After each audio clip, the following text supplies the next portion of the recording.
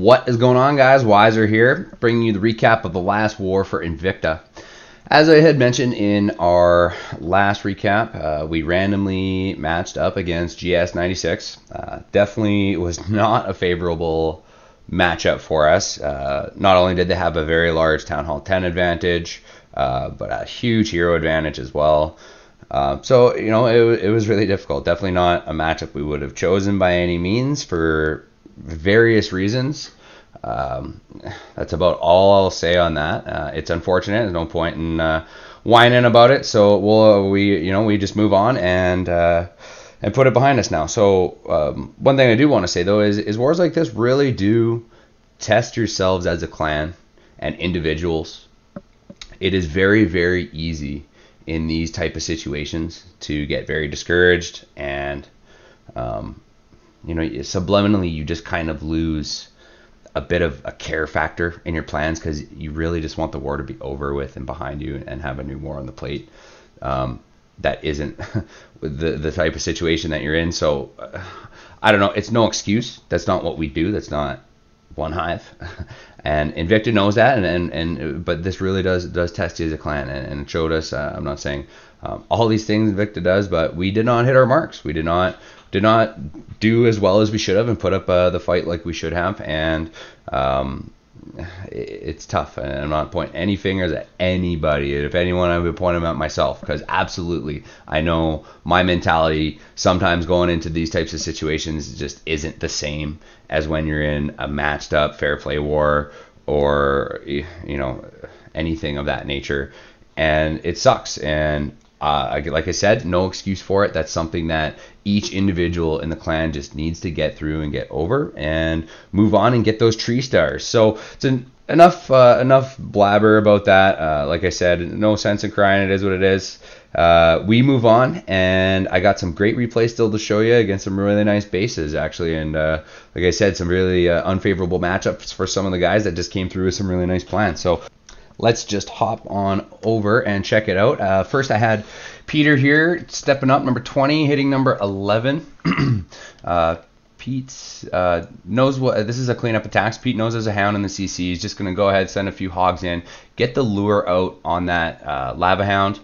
Once he does that, he's going to yank it back here. He's got a pretty safe area now. Had to send in one more hog just to get it. There it goes. Going to send an archer in, and he's got a healer. Second archer goes down. Now, something about the archer trick, guys, they literally have to be on the same tile or it does not work. So keep that in mind. Like, on the exact same tile, like that's about as far as they can be away. So archer trick is good. He's just going to go ahead and send in a shattered entry from the 2 o'clock position here, creating his funnel, just clearing things out. Wall breakers, he's just going to jump right over this intersection right there. Some skeletons come out, stall some things a little bit, but King goes in behind everything. Looking pretty good at this point. He even drew this Barb King out and is taking care of that. Defensive Queen is going down. King's taking care of that. Queen's locked on as well. So things are looking pretty good at this point, really. He's got a rage down. He goes in and sends almost like an Asian wall coming in between this 11 o'clock and 9 o'clock position. All of them are going to meet up on this air sweeper. He basically timed that really well, and boom, down goes the first heal. Things are looking pretty good at this point. Just going to rip through the rest of these defenses. He still has 2 heals in the bag. He's going to drop some cleanup troops right away because things are looking pretty good for his hogs. Just got to heal over this Tesla Hell. There it goes. Quad Tesla's there. Not a big problem for these hogs standing on her heel. He's got enough of them. As soon as this cannon goes down, they're going to jump in and help out as well. One more Tesla to go. One more heal to go. So he's looking fantastic. Might not have even needed to heal there, but the bomb, sorry, I lied. Good triggering on that bomb. Was a little bit lucky on that one, but just the way the pathing went from here, that's just how it worked, right? It's kind of a poor DGB spot. Yeah, great job, Peter. It is cleanup. Fantastic attack. Just beautiful.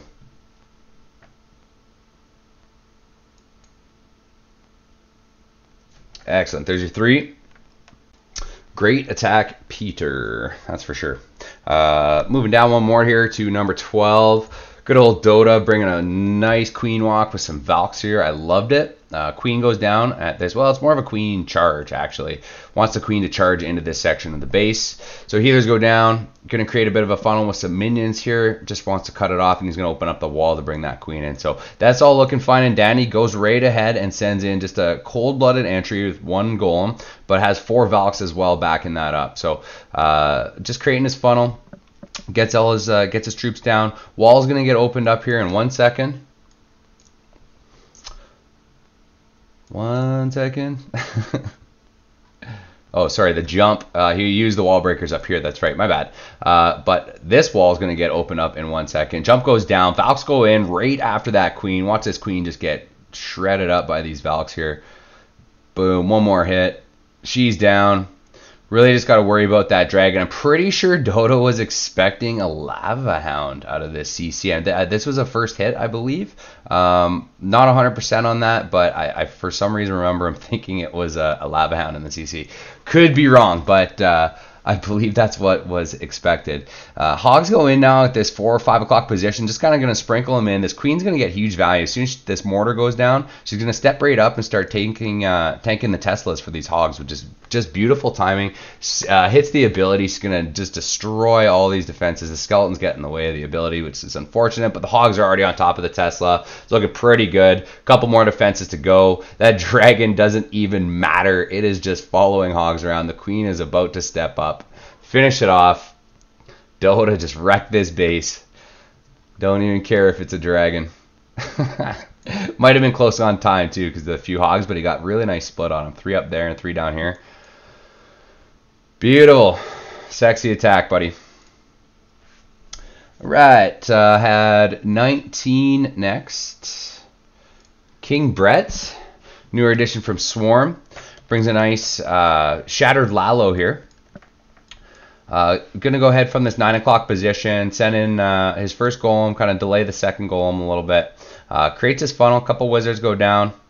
Queen's going to go down and start helping clear that trash. Test Wallbreaker goes in, that's beautiful. Notices that Tesla, but it locks onto the golem, so he's safe to send in the last Wallbreakers. Opens it up, then drops the max golem right in behind. King's going to shortly follow here. His goal really is to get this air defense, obviously, that's exposed, and this one that's a little deeper in. He's going to drop a jump over here to also get the queen. So CC troops should be coming out right now. Here they come. 2 goblins and then a dragon. Poison's going to do short work of the goblins, but a bunch of skeletons. Just kind of slowing the kill squad down a little bit. This archer tower is locked onto the queen, so he does have to burn the queen's ability here in 2 seconds. Oh, maybe not. He ends up burning it on to make sure he gets that air defense. Just kind of worked out perfectly. A couple more shots from the arch tower. Definitely he would have needed to burn that ability. Dragon's going to go down here in 1 moment. Queen is almost down. When this golem blows up, I think she goes down. I think so. Or either that or one of these archers grabs her. This queen has to go down. I think this golem explosion does it. No. Boom, but there, oh, an archer. Archer steps up. The pro archer. I didn't even see that in the replay when I watched it initially. Hilarious. All right, so the air attack is commenced. He sent in 2 lava hounds on this air defense, 1 lava hound on this air defense, sprinkling the loons all over. Haste and rage. It's just basically a line of defenses here he needs to take down and then deal with this last section. He's got 1 more rage, 1 more haste. He's going to drop the rage down over this crossbow, kind of continue to push everything down, and then he's going to haste in a couple loons from this bottom section. Absolutely love the loon deployment on this attack. Brett, just great attack all around, actually. The hero archer stepping it up. Imagine if that queen was still alive. Ugh. But haste goes down. Even with those bombs, it doesn't matter. Those balloons get the hit off on the wizard tower. There's nothing left that can take care of the air attack. Fortunately, he didn't get that hound pop, but it didn't matter. He's got his cleanup troops down. Pops all over the north section of the base. Beautiful attack. Nice job, Brett. 3 stars. All right, throw in 1 more here real quick and we'll call it a day. I really like this one. Namnug, another new Swarm addition to Invicta.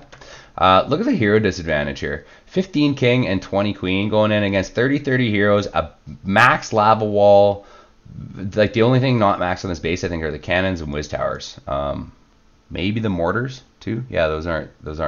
So the mortars, whiz towers, and cannons. Only thing not max on this base. max heroes. Just stepping up though. Namnug really brings a nice attack here. Shattered Entry's looking good. Poison goes down, take care of the CC troops. Interesting to see a witch in the CC. Nice to have that diversity. See how she's standing on the outside of that poison?